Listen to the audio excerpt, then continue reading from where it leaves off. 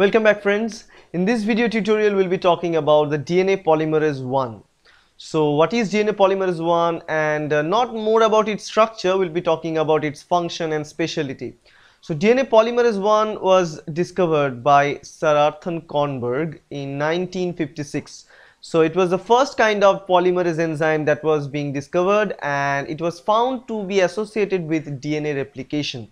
Because during the DNA replication means the synthesis of new DNA, the major part is the polymerization process. That means putting all the nucleotides one after another and joining them together to produce the double-stranded DNA. Now that work is done by DNA polymerase 1 that was found by Sir Arthur Kornberg in 1956. Now what happens actually in DNA polymerase 1, it is, I'm going to talk about certain special properties of DNA polymerase 1. The most important property is that it is a polymerase. That means it helps in the polymerization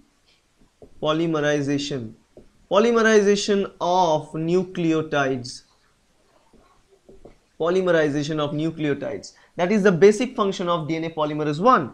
Like the other DNA polymerases like DNA polymerase 2, DNA polymerase 3, which are discovered later than this DNA polymerase 1. So the polymerization action is always there. But during that time, once the different scientists start to work with DNA polymerase 1 and want to understand what the function of it, it was found out that it is not only polymerizing, it has some more functions added to it. Some of the functions are also called, the other function is called as the exonuclease activity. So another function is called as the exonuclease activity. Now exonuclease activity means, exo means cutting from outer side, and nuclease means an enzyme which will cleave nucleic acid. We know DNA, RNA, all these things are nucleic acids, so they can actually cleave nucleic acids. So that is another activity. So you can see the activity in both the way, kind of same, different, opposite. Like it is polymerizing, which means it is synthesizing nucleotide or nucleic acid. Similarly, it is breaking the nucleotides, so it can synthesize it, it can cut it also. Now there is a question that why someone is going to do that, why some enzyme which will polymerize certain thing can also cut those things. Now the easiest way to interpret this kind of thing is that during this process of polymerization, there is a chance, actually there are more chances of adding wrong nucleotides during the process, because the process means actually in all this DNA polymerization system is that we'll have a template strand. For example, let me draw the template with this black. It's a template DNA. We use this template DNA and template DNA strand to synthesize the daughter DNA strand, for example with this green color. So the daughter DNA will be placed. So during the placement of the daughter DNA, if there is any wrong incorporation of nucleotide, that wrong incorporated nucleotide should be cut out of this during this DNA replication process. Otherwise that wrong or erroneous nucleotide will be present there, and it can make the change in nucleotide in the DNA that is termed as the mutation, and that can cause certain deleterious effect and dangerous effect inside the cell. So that's why they require both the activities, polymerization as well as exonuclease activity, and both the activities are presented by DNA polymerase 1. DNA polymerase 1 is not very much, during that time, once the DNA polymerase 1 discovered, people think that, and the scientists also believe that they are good polymerization enzymes, and they are the only polymerization enzymes for E. coli. I remind you, whatever experiment they have conducted for the E. coli, so they have found that in the bacterial polymerase, which will help in the polymerization process during DNA replication in E. coli bacteria, or it might be present in some other bacteria. But the thing is, this polymerization process, they are not that much effective. Why? Because it was found out that the enzyme, if we start and put this enzyme in vitro condition in the test tube with all the other required conditions for DNA replication, they replicate only a few stretch of nucleotide and then they fall off from the DNA. That means DNA polymerase should be added somewhere here. So let's say this is the polymerase structure. Polymerase will add and it will go into a particular direction, which is the synthesis direction, that is 5' to 3' direction of new strand synthesis. That's the direction.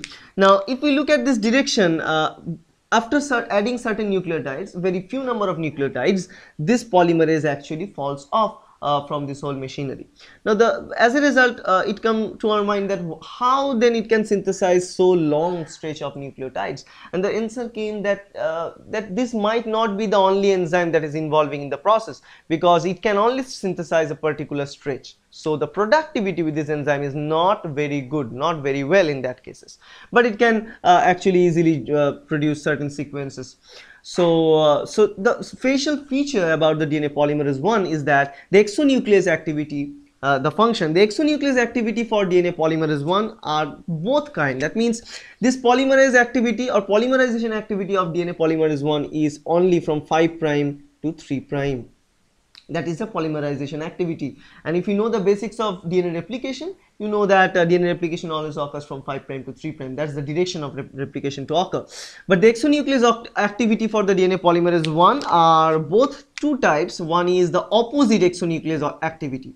Now try to imagine that if I am synthesizing something from 5 prime to 3 prime, that is my direction of polymerization. So definitely if we want to cleave something, we need to go backward. So the direction for the exonuclease activity should be 3 prime to 5 prime, and that is true for polymerization 1. The exonuclease activity is 3 prime to 5 prime. But also what we find here in case of DNA polymerase 1, that DNA polymerase 1 also have a 5 prime to 3 prime exonuclease activity present. So this makes this enzyme slightly unique, because you know it can cleave the DNA or nucleotide sequences in the same direction in which it is polymerizing it, right? So it's a kind of unique feature that is present. So these are something very vital features that we used to know. Another thing is that this DNA polymerase 1, they can polymerize things, they can cut these things in both the directions, right? And it is found later that during the discovery, after the discovery of DNA polymerase 3 and DNA polymerase 2, we used to know that, especially after the discovery of DNA polymerase 3, we knew that DNA polymerase 1 is not the major enzyme for DNA replication. It is a polymerization enzyme, but it is not the major enzyme which is helping in the DNA replication in prokaryotes. Rather than this polymerase 1 enzyme is a helper enzyme like the other enzymes like polymerase 2, because it was found out that polymerase 3 is the major enzyme in the heart of the complex of DNA replication system, but DNA polymerase 1 is actually an enzyme which is morely used for replacing the RNA primer. Remember, DNA synthesis will not start until and unless it has a RNA primer, because DNA polymerase cannot initiate a DNA replication except it has a free 3' hydroxyl. So it should have a free 3' hydroxyl group to start the polymerization process, and to have this, to synthesize this 3' hydroxyl from the scratch, they require some other enzymes. So that enzyme is primase, and that primase synthesizes a small stretch of RNA component first during the DNA replication process to provide the 3' hydroxyl, and that primase enzyme produces the stretch, and that is called the primer or RNA primer. That RNA primer is produced during the replication at the very beginning. Now after the DNA replication is done, cell need to remove those RNA materials or RNA primers, because they don't require RNA materials present there. They want everything deoxynucleotide, right? So for that reason, in that case, they want to cleave this RNA primer and then replace this RNA primer region with the DNA. So during this replacement of RNA primer with a DNA strand, those tasks are provided and done by DNA polymerase 1.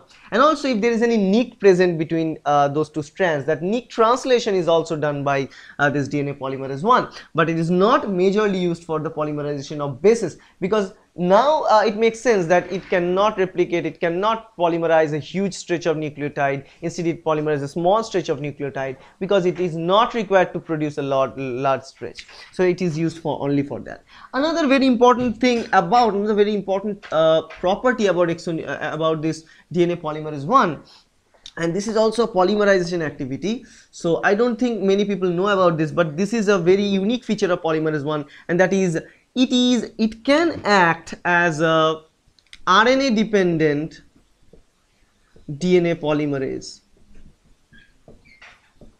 That means normally it is the polymerization activity of DNA polymerase 1 is DNA dependent DNA polymerase. That means it requires a DNA template to start the polymerization of another DNA. DNA dependent DNA polymerase, but it can also act as an RNA dependent, say this is an RNA dependent DNA polymerase. So that means it can use the RNA strand as a template and can synthesize deoxyribonucleic acid and DNA strand opposite to it, right?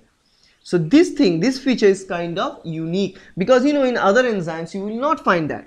But though it has this RNA dependent DNA polymerase activity, but still this activity is not very good. The efficiency is not very good. It's very less efficiency is there, right? But this in a sense is the DNA polymerase 1, and DNA polymerase 1 is very important. And we also found a kind of similar enzyme in eukaryotes also, and that is called the DNA polymerase alpha or something like that. And another task I forgot to mention is that DNA polymerase 1 is also synthesized by the enzyme in bacteria that is called DNA polymerase A or Pol A. So that's kind of it, and I hope that's helpful. Thank you.